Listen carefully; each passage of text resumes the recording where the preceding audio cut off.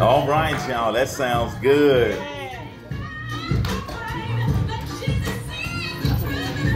All right, let us stand.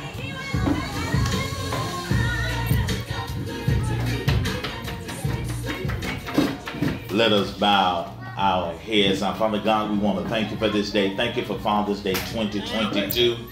Father God, we thank you for this offering. Thank you for the gifts to our fathers. And Father God, we just love you in a very real way. And thank you for being our Abba Father, our God. That when we don't know what else to do, we can lean on you. And Father God, thank you. We praise you and we magnify you. And we just want to say thank you. We love you, we praise you, and we magnify you. In Jesus' name we pray. Let the church say amen. You may be seated.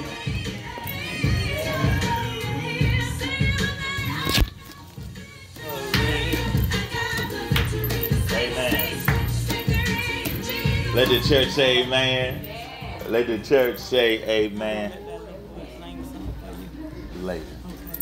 Amen. Let the church say amen. If you have your Bibles handy, turn with me to Proverbs the 3rd chapter, verses 11 and 12. First, giving unto God who's head of all of our lives, and to all of you today. We thank you for all that you do for the men, for the fathers. And I just want to say thank you. Put this in your notes. It takes 9 months to become a male. But it takes a lifetime to become a man. To everybody listening by way of YouTube, your virtual church, and by way of Wolf Radio, it's a blessing for us to be in the service one more time. And I'm not going to hold you long because I know you have a lot of festivities lined up for your dad. If you do have a living father, make sure you let him know how much you appreciate him. We also put on social media yesterday that all superheroes don't wear capes. That's right. And they call them dad. Our society today is trying to minimize men, trying to devalue and emasculate men. And in some circles, they're trying to objectify men's brahars. These men now, these young men, I'm keeping mine covered up, but these young men wearing these little short shorts. What they call them, Davisha? They call them hoochie daddies. I'm going to tell you, Davisha, you ain't going to see nothing on my Instagram with no hoochie shorts on, all right? Because a real man, I keep all my stuff covered up. I'm going to let y'all wonder how cute my legs are. Come on, somebody. Unless you find me on the golf course where I wear my golf shorts. But they're like Brother Brown. They go down to my kneecaps. And some stuff y'all keep covered up. Young men, a real man is not going to wear his pants below his waistline. That's right. Amen. And a real father is going to teach his son how to carry himself. And we're living in a society now, a generation now, nobody wants instruction. That's true. But let me tell you something. When we're born in this world, we don't know anything. All right now. And we need some leadership. Yes. And a man that's worth his salt doesn't mind leading his family. That's right. I saw on TikTok, driving here today, I saw on TikTok, this young lady did a TikTok of another lady. They had a singles event. All the singles were supposed to, they had a mixer. And come to find out, only women showed up. And so some people say it may have been an all-women's event, or some are saying that men are tired of some of the ways of some of these women. Not the women at Sweet Bethel, because y'all got it going on. I'm talking about them other women that don't come to this church. That's right, pal. There's a way that we ought to deal with each other in relationship. Yeah. There are men like Felix Baxter and Dr. Walter Sims Sr. There are some good men. Brother Hodge, all the men that you see at Sweet Bethel, there are some good men around. Amen. I golf with good men. A lot of the ladies today are saying, where are all the good men? Well, those men are not hanging out at the club on Friday night. All right now. And we know how to have a good time, and we don't need to be in a crowd. All right. Real men, they at home. Yeah. Because you know, Davisha, used to be a time I wanted to hang out all night. But by 10 o'clock, I'm in my basketball shorts and my t-shirt. right, and playing my PlayStation, going to sleep. Come on, somebody. All right, God. Real men don't hang out in the crowd. You're not going to find good men in some of these low places. And I'm the club. I love the club. But you looking for a good man, he's not at the club. A good man is at Walmart, stocking up for the week. A real man is at Publix or Winn-Dixie getting his food. All right. Real men at work. Real men paying their bills. Come on, somebody. All right. And do you know we're living in a society, y'all, that they calling men like Russell Wilson wimps. Yeah. And they use a P word. I won't use a P word in the pulpit. That's right. But they talk about men like Russell Wilson, and all I see Russell Wilson doing is taking care of his family. He's got a good job. He's the new quarterback for the Denver Broncos. He played most of his career with the Seahawks. He's married Sierra. All right. And they want to call Russell Wilson square. Because he don't have a whole lot of baby mamas. That's right. He don't have a whole lot of, he ain't hanging out in the street. He's working on his craft. All right. He's a Super Bowl winning quarterback, and people call him square. Well, if square means that you handle your business, well, let us all be square. And a woman that's worth her salt wants a man that take care of his business. That's right. You want a man that you can count on. You want a man that's consistent. You want a man that honors and keeps his word. I'm a preaching man. I want to love on daddies today. I want to love on men today. I love men. I compliment men. When I see good men, I compliment them. That's right, because a lot of men don't get complimented. A lot of men. I got a good friend of mine. I hope he listens to this message. I got a good friend. He lives outside of Pennsylvania. Now, he just moved. And I hope he hears this message. Yeah. The way he takes care of his family. He has a great family ethic. He has a great work ethic. And his little son just told him the other day, Daddy, you're my hero. Now, his teenage daughters, they don't have the same message. But when children are young, they say what's on their heart. They sure do. And he confided in me the other day. He doesn't feel appreciated. And that's why every time we talk, we play Madden together. He's a good friend of mine. Okay. Every time I talk to him on the phone, I'm always complimenting him. I'm always giving him accolades because he doesn't hear it on a regular basis. That's right. If you got a good man in your life, ladies and children, if you got a good man in your life, just love on him. That's right. Tell him thank you. Tell him you appreciate it. That's what men like to hear. Proverbs 3:11-12 very quickly.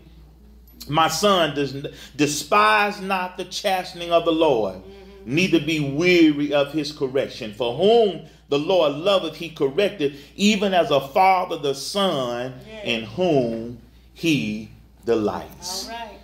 And what I want to preach for just a moment of your time, because we have a lot of festivities to get to. I'm on my way to the beach because I've been feeling pale lately. I'm going to work on my tan. Go ahead on, God. Go ahead on. I'm going to do like Sister Maddie did a few weeks ago. She went down to Panama City. I'm going to go to Destin, Florida. All right now. 2 hours and 2 minutes, and I'll be at the hotel, and I'm going to find me some golf courses to go play on. All right now. But I couldn't wait to get here this morning. I want to talk about very quickly the 3 dimensions of a father. Okay. And I can say flat-footed, Brother Hard, I didn't like my daddy all the time. No. I can remember one case in particular, Pam. I won 2 tickets to a Prince concert. I was so happy. Now, I wasn't driving at the time. I'm 16. I wasn't driving at the time. We rode the bus to school, and my bus driver had a crush on her. But anyway, that's another story. But I won through the radio, and I would just listen to the radio, and I called the radio system back, and I won 2 tickets to a Prince concert. All right. I was so excited. I was telling all my classmates, I was so excited. Prince, my dude. All right. Erotic city, yeah. You don't have to be rich. Okay, anyway. I love Prince. So I'm all excited. And I had to go today. I said, Dad, I won 2 tickets to a Prince concert. Can I go? Now, he's a Baptist preacher. Christians ain't got no business at a Prince concert.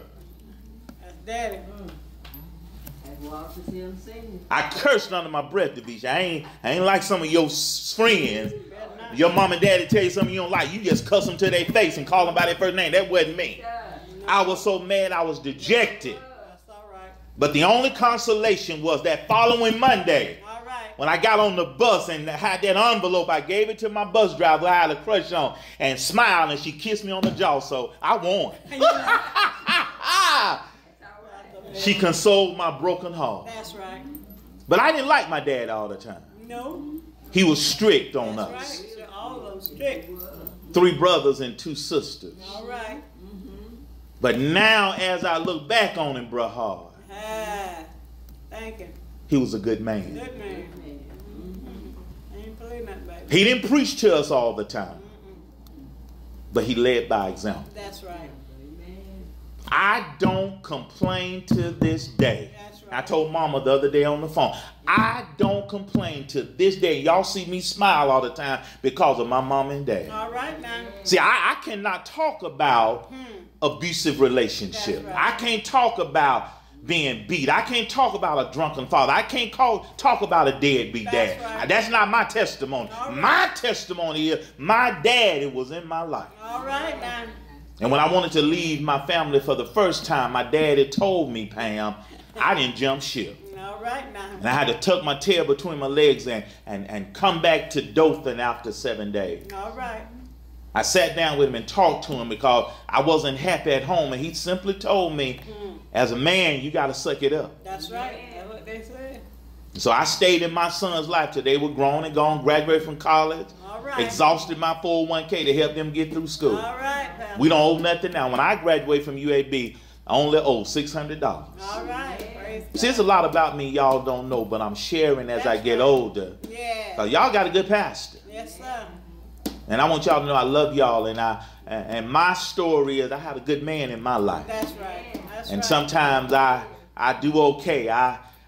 Before he died, and it just broke me down the night we agreed to take him off the ventilator. It broke me down because our last conversation, he told me, "Little Walter, I'm real proud of you." Yes, sir. You talking about making a man cry. Yeah. Because all of us want the approval of our father. That's right. That's right. But the 3 dimensions of a father very quickly is 3 dimensions to a good father. Number 1, we are charged to teach our children. That's right. Amen. You need to teach your children about life because Proverbs 22:6 says, train up a child in the way he should go, that when he's old, he won't depart from it. So the danger of having a baby when you're a baby, you ain't even lived yourself. All right. There's still milk on your breath. All right, pal. These children now doing grown folk stuff. Yes, sir. And these young men pull-out game is real weak. All right. And you end up with 4 and 5 children before you 25. That's nothing to brag about. No. And that's another conversation. I'm not down in that. That's all right. But the Bible instructs us men Teach him. to teach. That's right. The word teacher and parent has the same root word in the Hebrew. Yeah. So what does that mean, Dr. Sim? The sole purpose of being a parent Yeah. is to instruct your children in the ways of God. That's right. I hated going to church every summer, Vacation Bible School, 2 weeks. I know The only you thing we loved about Vacation Bible School was the snacks. All right. And again, you meet new young ladies. My first crush Yeah. at 10 years old was a young lady named Melanie. All right. Oh, okay, I'm back. All right. Y'all probably can realize now I like women, amen? Yeah. But our main job as a parent is to train our children. Yeah. Because when a child is birthed in this world, they don't know anything. They don't know right from wrong. Amen. They're going to do wrong, but you got to teach them to do right. Yeah. You got to teach them to love your enemy and do good to those that hate you. You got to train that child. You can't just pop off at folks if you don't feel, oh, come on now. I finished watching Ozark the other night, and one of the episodes, Marty, who's the protagonist in the series Ozark, Marty is so many things coming down on him in this one episode.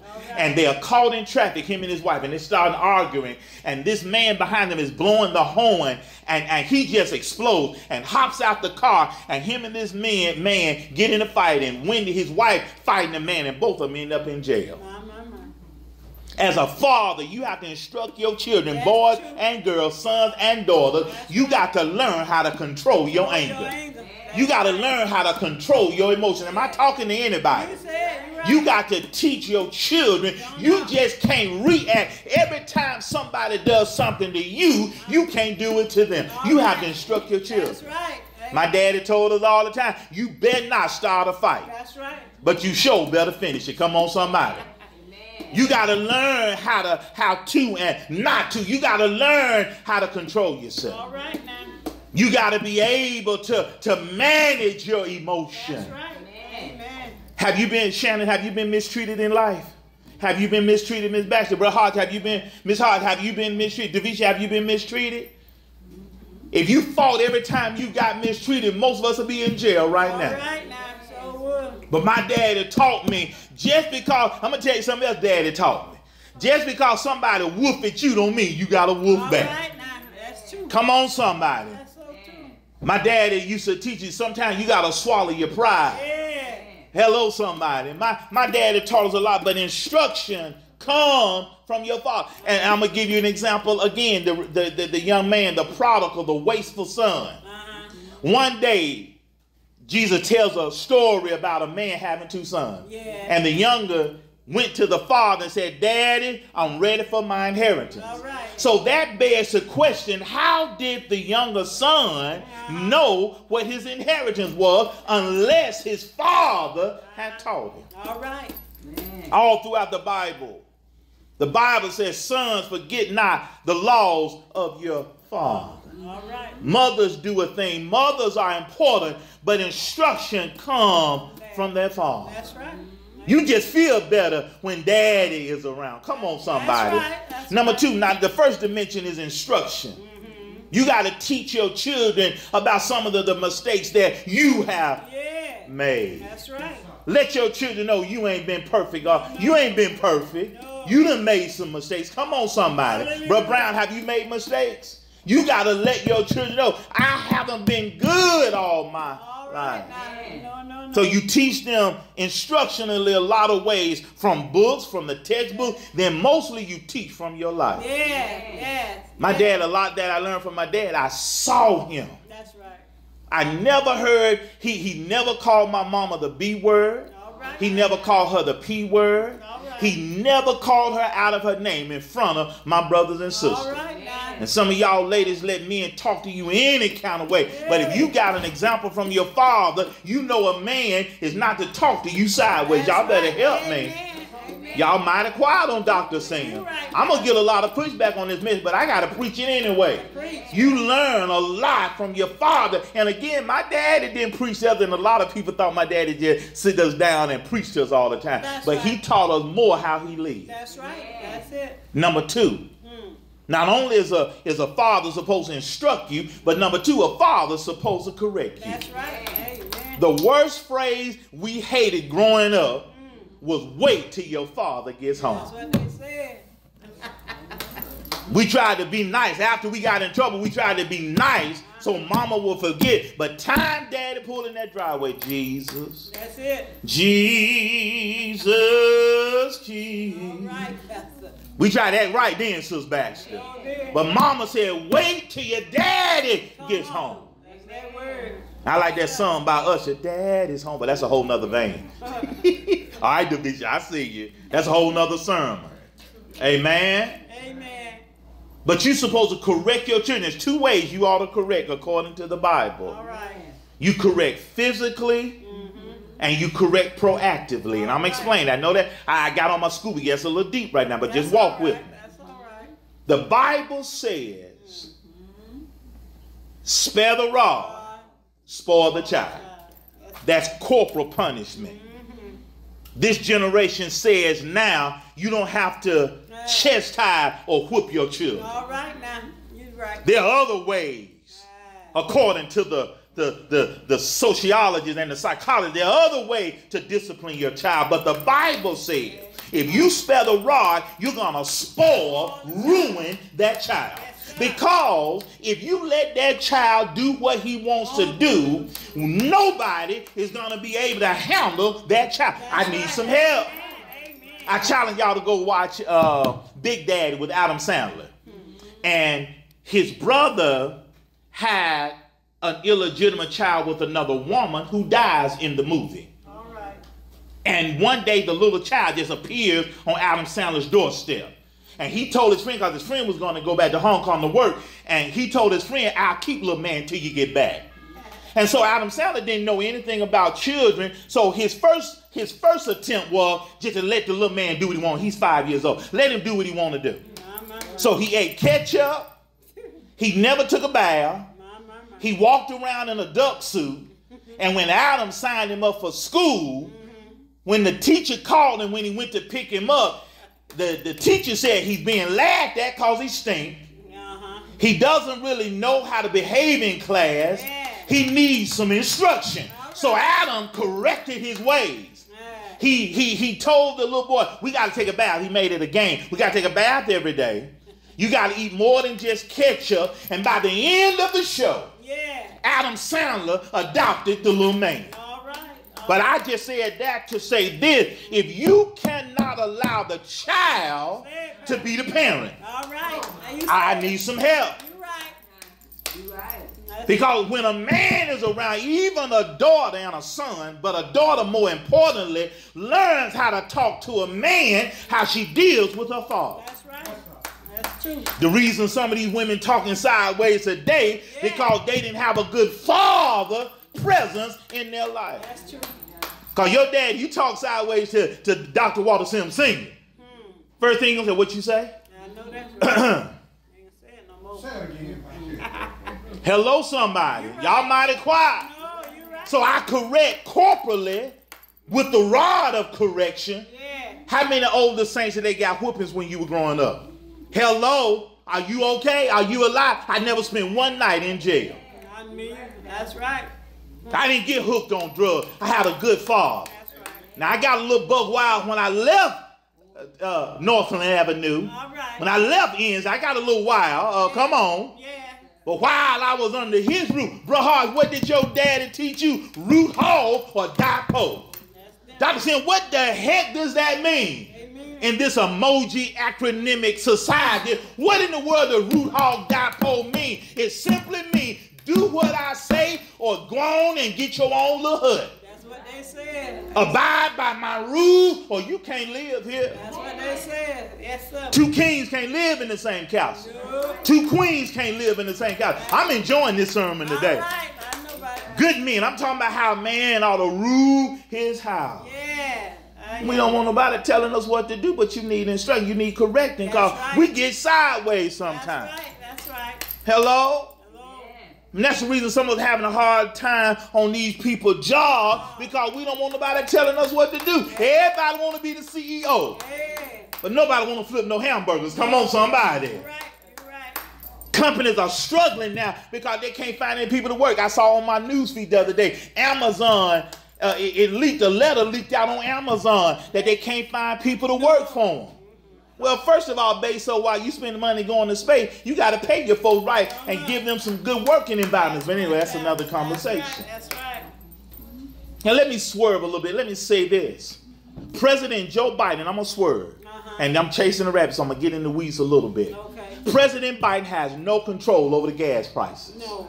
No. Quit allowing folks to tell you, well, it's our president. He the reason gas so high and chicken is all as high as it is. He has no control over that. Control of it. These corporations, you look at BP, Exxon, and all those oil corporations, they have profit margins of 450%. They sure do. Joe Biden has no control over the greed of corporate America. He sure do. Amen, ceiling fan. You're right. No.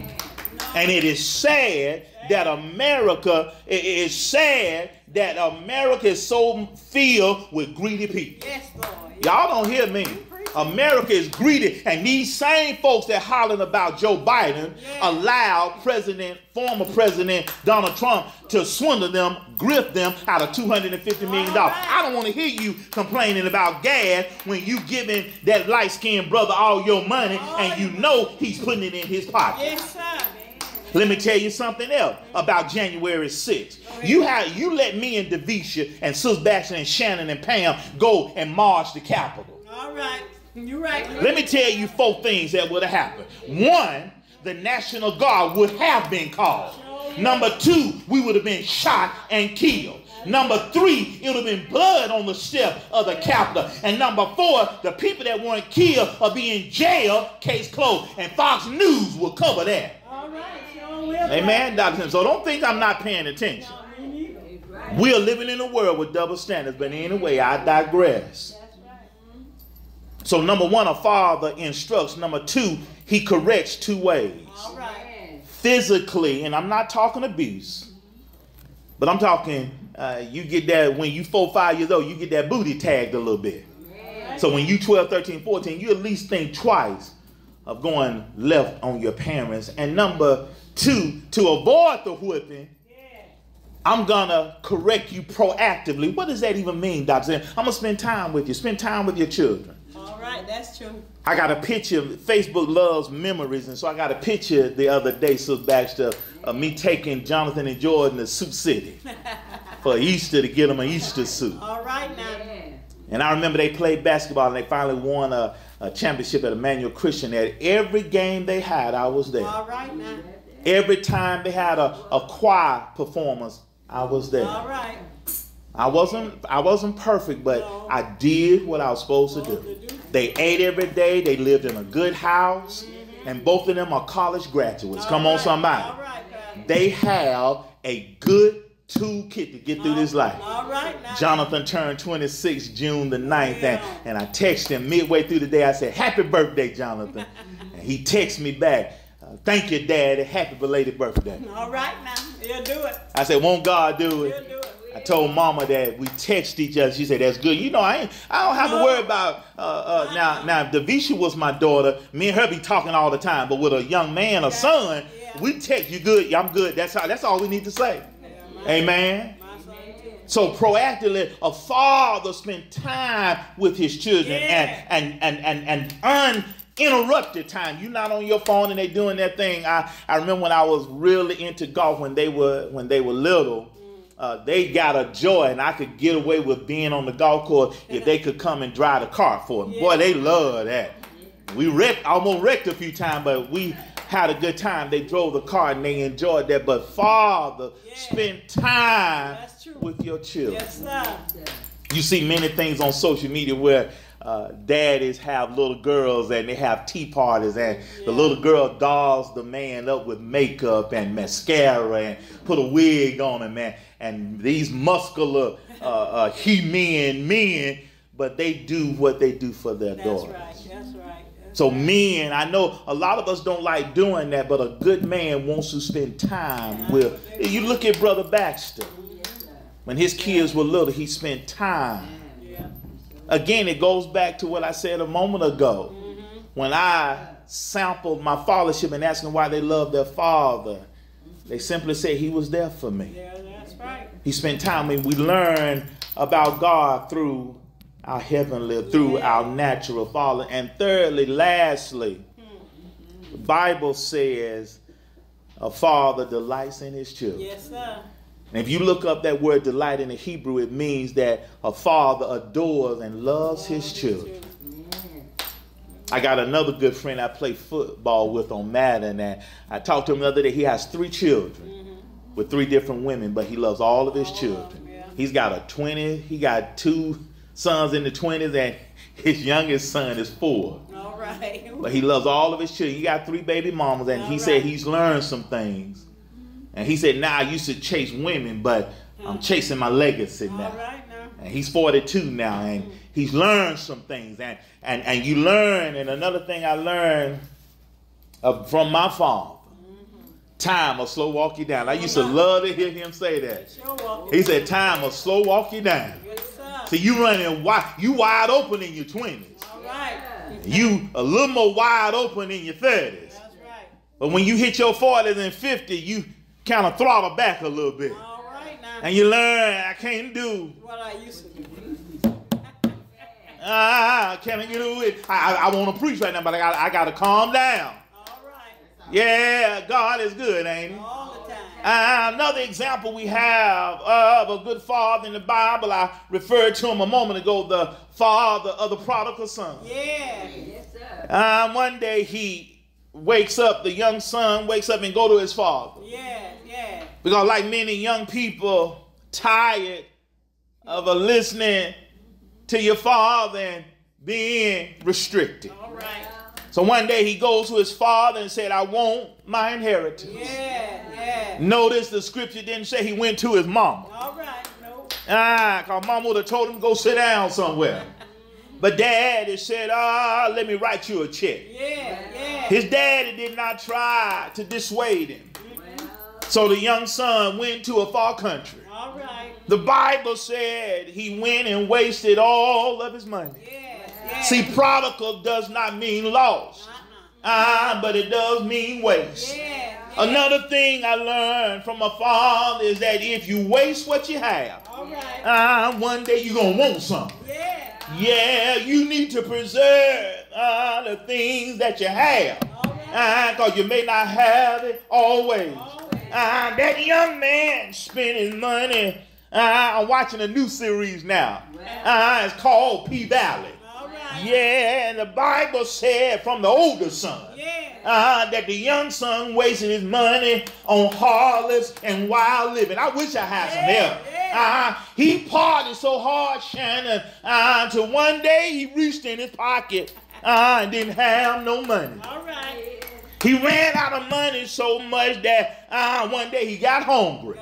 Yeah, and he began to look for a job. Yeah. And the only job he could find was feeding pigs. All right. Yeah, you know it's a bad thing if you never worked in your life. All right. And now all you can do is feed pigs. I wish I had some help. Look at your neighbors. I done been in the hog pen before. But I'm here to tell you, he got so low, Sister Thomas, that slop looked like something good to eat. I'm here to tell you right now, it is sad that this generation, mamas and daddy got to cook 2 and 3 meals. Because little Johnny will tell you, well, I don't want that. I don't want that. DoorDash me some Chick-fil-A. But let me tell you, when I was growing up, if mama made pinto beans and cornbread and neck bone, guess what you better eat that night, or you gonna go to bed hungry. This young man found himself hungry, and he almost ate slop. All right. So now. But his mind rolled back. Yes, sir. And he said, in my father's house. In my father's house. In my daddy's house. All right. In my daddy's house, even the servants are eating well. I need some help right now. In my daddy's house, the air conditioner is on. In my daddy's house, the pool is full of cold water. In my daddy's house, I had a change of clothes. In my daddy's house, didn't have to worry about the light bill. In my daddy's house, I had a roof over my head. One of the most powerful verses in the whole Bible, Luke 15:17 said, and he came to himself. Look at your neighbor. My daddy taught me, when God talked to you, you will know it for yourself. Ain't he all right? Ain't God all right? The young man began to walk back home. His daddy was on the back porch waiting for him. His daddy saw him coming up the road. And he said to the oldest son, he said to the mama, he said to the servant, kill the fatted calf, because my son that was dead is alive. And I'm so glad I learned from my daddy, if you mess up, you can come back home. Ain't he all right? Ain't God all right? Have you tried him? Won't he be a way out of no way? Have you tried him? Have you been in the hog pen of life? I physically left home too soon in my college year. And one day my daddy preached this very sermon. And when he opened the door of the church, I went to the office, shook his hands, and said, Dad, I'm going to come back home for a little while. And he said, come on, son. Thank you, Lord. Almighty God. See, I don't talk about what I heard somebody else talk about. Almighty God. Let us stand as we open the doors of the church. Hallelujah. We're going to have altar call right where you are. The doors of the church open. There may be one today, letter for Christian experience, candidate for baptism. God is good. Amen. God is good. Amen. Ooh, praise God. Amen. None but the righteous. Yeah. None but the righteous. None but the righteous shall see God. I love Jesus. I love Jesus. I love Jesus. Yeah, I do. Take me to the wall. Yeah.